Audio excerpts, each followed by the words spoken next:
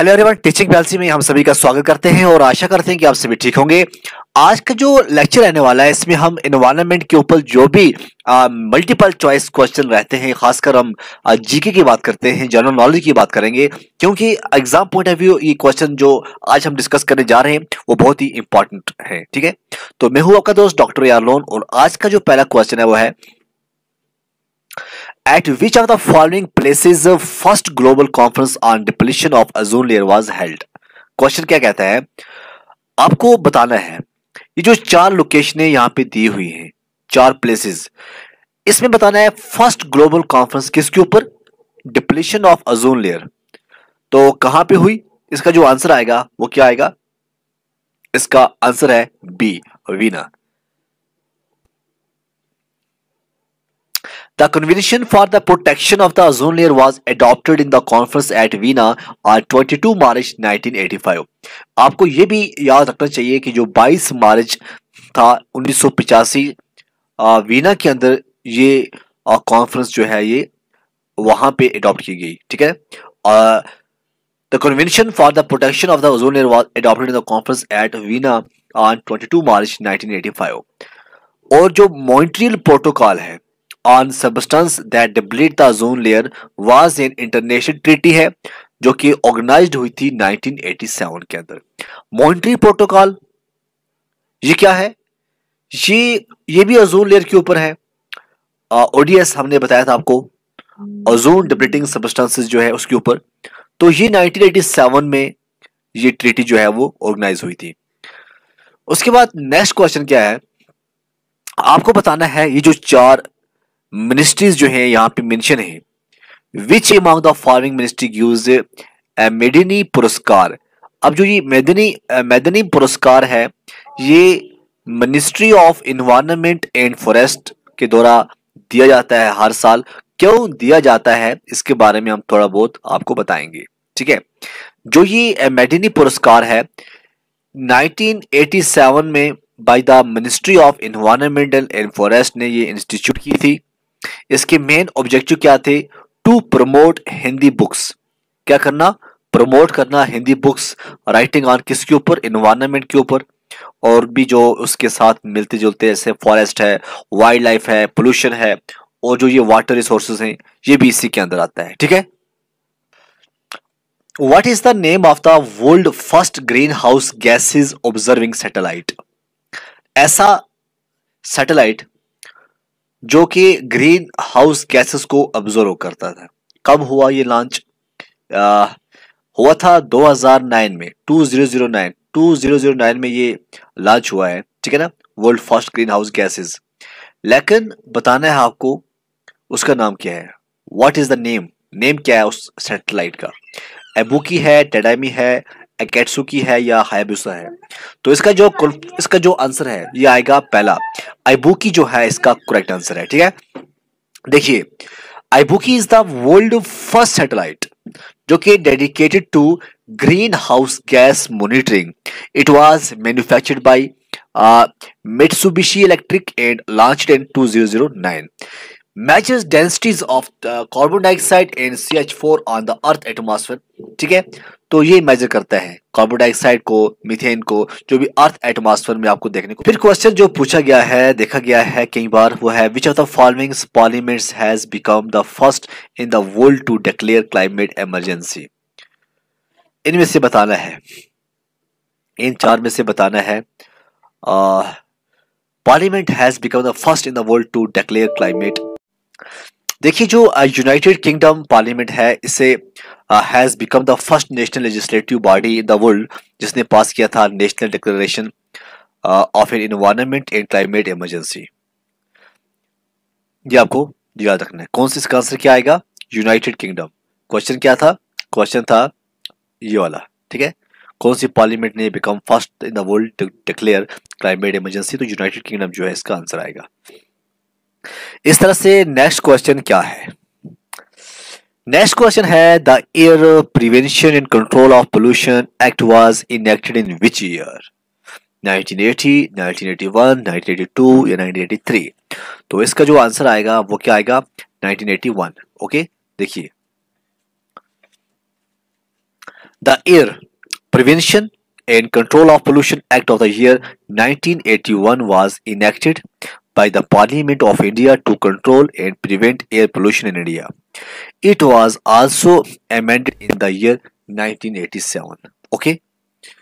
Next है, which among the following terms of utmost significance in the dynamics of resource management was quoted in the uh, Brundtland Commission report? तो polluters पे principal, sustainable development, inclusive growth या carrying capacity. तो इसका जो answer आएगा वो क्या आएगा, देखिए जो ब्रंटलैंड कमीशन था was named after Gro Harlem Brundtland, the former Prime Minister of Norway. This commission, formerly known as World Commission on Environment and Development (WCED), was established by UN in 1983. It had released its report called Brundtland Report in 1987. This report popularized the term sustainable development. तो ये था इसके बारे में, ठीक है। किसके बारे में था ये? Sustainable development. नेक्स्ट क्वेश्चन है, the prevention of cruelty to animals act was enacted in which year? क्या है?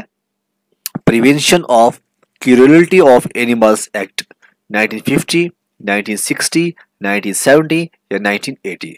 द आंसर इज 1960, ठीक है।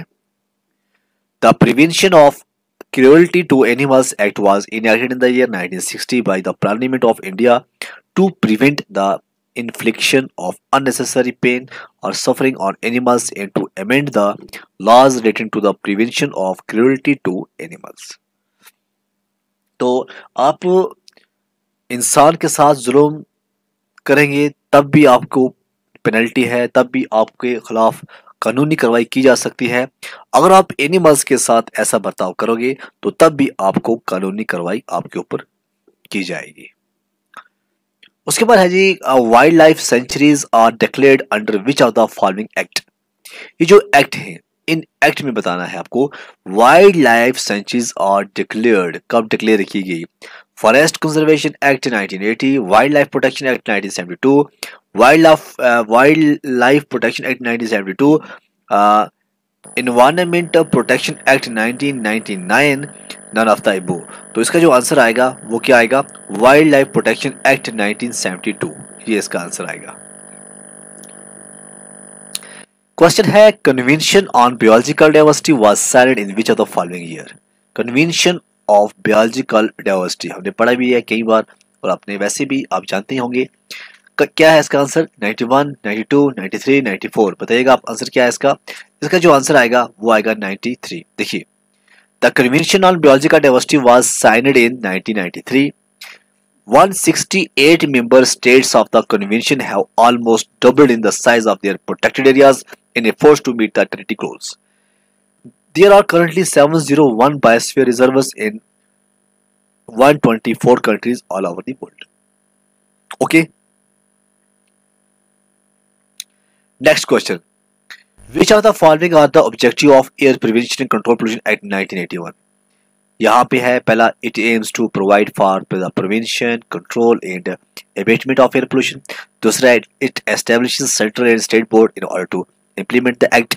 तीसरा है, the act aims to confer on the boards the power to implement the provision of the act. तो इसका जो answer आएगा वो क्या आएगा आप बताइएगा।